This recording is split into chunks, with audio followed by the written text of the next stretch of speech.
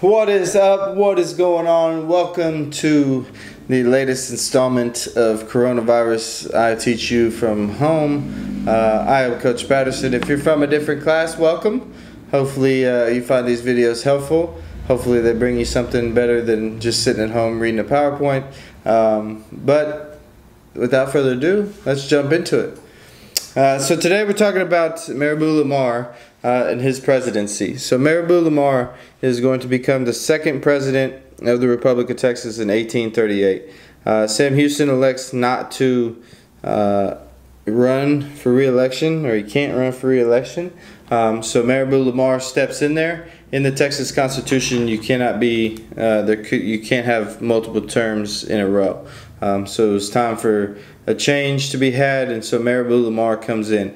Now, if you remember, Mirabeau Lamar was Sam Houston's vice president in his first term as president, as Sam Houston's first term as president. So Mirabeau Lamar is going to take office in 1838. He defeats Robert Wilson to win that presidency. And Mirabeau Lamar is basically going to turn everything that Sam Houston did into oblivion. He's going to try to basically undo everything that Sam Houston did and make it look like Sam Houston was a complete and utter failure as a president. So, in order to do that, basically everything that Sam Houston stood for, Mirabeau Lamar is going to do the opposite of. So, Mirabeau Lamar, number one, opposed annexation. He believed that Texas could stand on its own, that they did not need the United States to be with them. They didn't need their help. They didn't need anything from the United States in order to succeed as a country. And so he's going to basically shut off all communication, all ties with the United States during his presidency. He opposed peace with the natives. So where Sam Houston was working to become peaceful with the Native Americans, Mirabeau Lamar wasn't. He was out. He didn't want anything to do with them. He didn't want them in Texas. He's going to actually try to drive them out of Texas, which is just going to upset the Native Americans even more and basically make them a bigger problem in Texas than what they already were. Now, the Native Americans didn't want their land taken, so that's why they were raiding. They, needed supplies. They didn't want their land taken, so they were raiding the Texas settlements and stuff like that.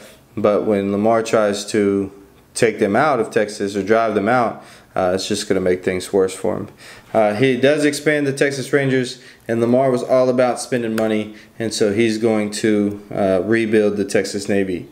So some struggles that he faced. Number one, he tried to kick the Cherokee out of Texas, right? Probably not the best idea if you don't have a very big military and you're not able to, basically effectively do it. It's going to be a struggle for you. So he tries to kick the Cherokee out. He accuses Chief Bowles of plotting against the Republic. The Cherokee agreed to leave, but only after they harvested their crops. And then Lamar says, no, you can't do that. You got to go now, and if you don't go now, it's going to be a problem.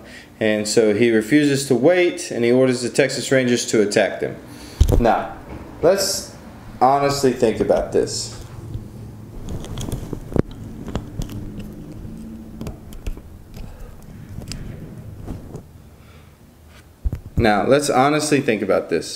Would it have been a problem for Lamar to just wait, right?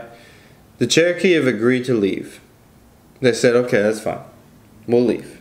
But we'd like to take the food with us that we worked so hard to get. Is that possible? And he says, no, not possible. Get out right now or we're going to have problems. And so basically he is trying to rush to get him out when if they've already agreed to leave, they're probably not going to cause any more problems.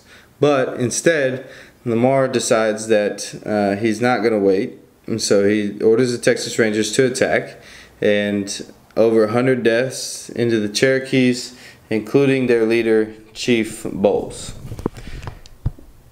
If you're a Native American and your leader just got killed, you're probably not too happy.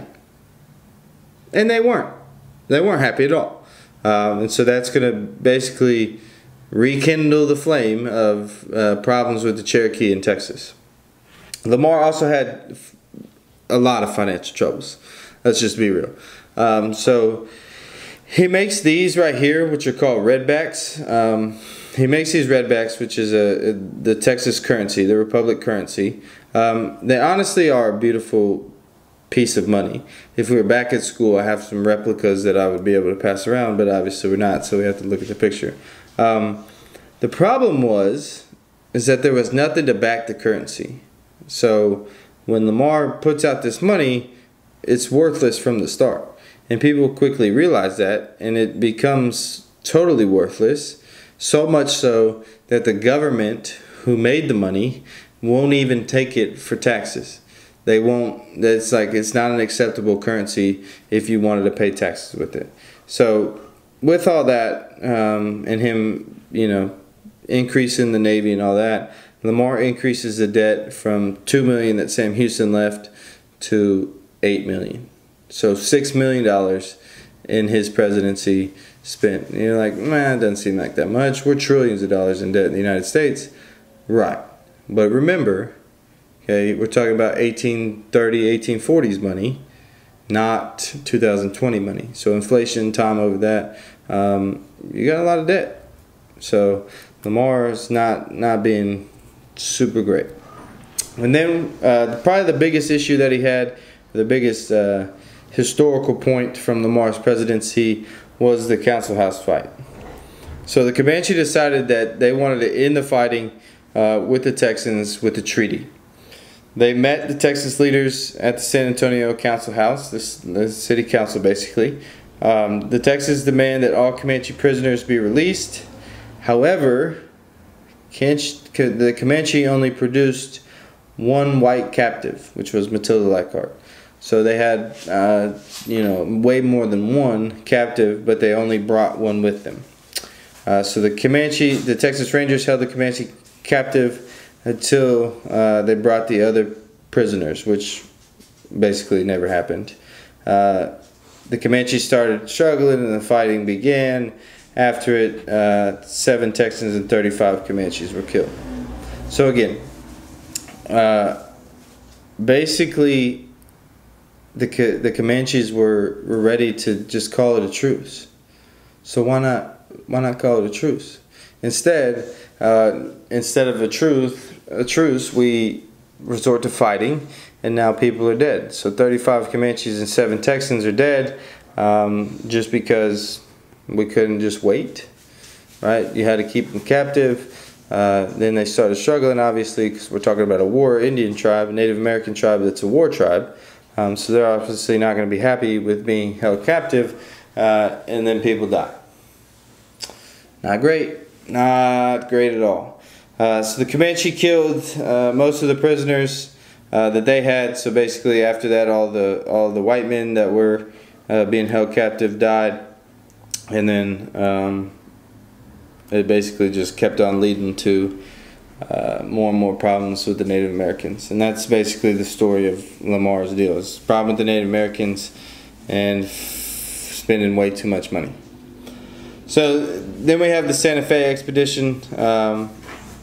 Lamar got it in his head that he wanted to add Santa Fe, which is now New Mexico, into Texas, but Congress didn't approve it. But he was like, again, not very patient, and so he said, well, that's fine, Congress don't want to approve it, I'll just send my men over there and we'll take it. So he sent soldiers and merchants to invite Santa Fe to join the Republic of Texas. The trip was doomed from the beginning because there was a lack of supplies. Mexican troops caught the Texans as they neared Santa Fe and marched into Mexico City and placed them in prison. Sorry, my microphone keeps messing up.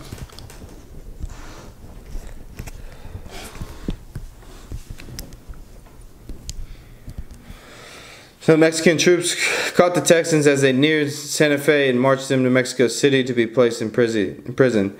Many died. Eventually, the survivors were released because of the U.S. and Britain getting involved. So those two countries get involved, and then everything kind of gets sorted out. But so that's a lot of negative stuff, right? We've talked about a lot of negatives. So what did Lamar actually accomplish in his time as president? Well, if you're a University of Texas fan or a Fighting Texas Aggie fan, you have Mirabeau Lamar to thank for that, because he actually set out public lands for the first two public schools in Texas, which were the University of Texas and Texas A&M. So he is known today as the father of public education, because he is able to set those schools up, those universities up, and do all that. He also was the one that was responsible for moving the capital to Austin, even though many people thought it should stay in Houston. So you have him to thank for that the state capital is in Austin, Texas instead of Houston. And then he did rebuild the Navy, which, you know, do you think is a good or bad? That's your opinion. Whatever you choose to decide on that is going to be up to you. But that, you know, it's not free. So he rebuilt the Texas Navy and all that, but at the same time, he also spent $6 million in his presidency to do so. Now, it's not all for the Navy, but adding 8 ships to the Navy did boost up the military presence for Texas. So that's a positive. And that's basically it. So it's a short recap of Lamar's presidency. Hopefully that is of some value to you. It's better than, you know, just reading it. You can actually have it explained to you in a little bit more detail. But yeah, so that's Lamar and his presidency. We'll be back with Sam Houston 2 in the next video. Hopefully you enjoy that one. Hopefully you enjoy this one. Hopefully you get something out of these. If you are, then I'm doing a good job. If you're not, then hey, somebody is. So if you know, not required to watch these, but if you're getting something out of them, then we're doing a good job. So we'll see you in the next one.